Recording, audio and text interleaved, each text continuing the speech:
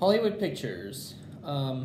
It's a division that was made by Disney, and ever since 2007, they've shut down. They aren't talked about as much as like Disney's other divisions that we have today, like Marvel, Lucasfilm, 20th Century Studios, and Searchlight.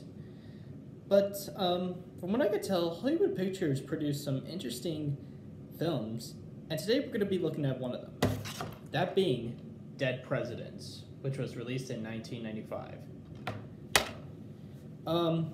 Dead Presidents is like a war, in a way, is a war movie, a heist movie, character drama, all put into one. So what did I think of it? Well, I thought it was really good. Now, I will say the only problems I seem to have with Dead Presidents is that it does drag in some areas, mostly like with the Vietnam plot line. And some parts with the characters, like the character drama aspect of it.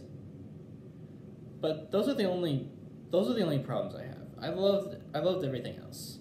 I loved the performances that we got from the cast. That of Lawrence Tate, Keith David, Chris Tucker, In Bush Wright, Freddie Rodriguez, and Bokeem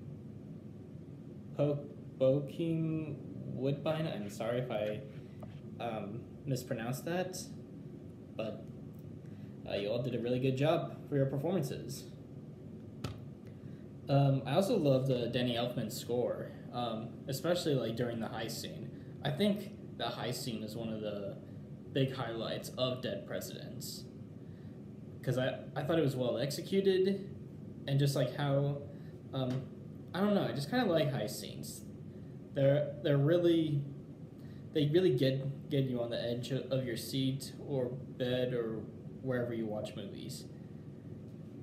And this film is no different. Same thing with Ocean's 11, in a way.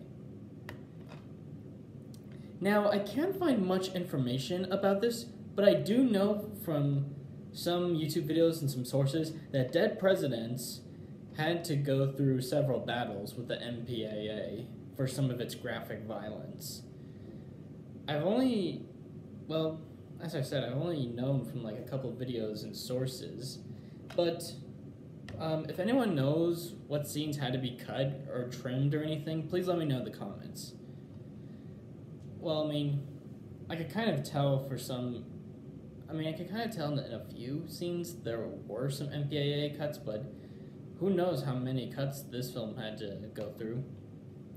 But yeah, Dead Presidents is a really great, it's a really great movie. Check it out if you have any time. I'm rented this from the library, and I hope to get it added to my collection someday.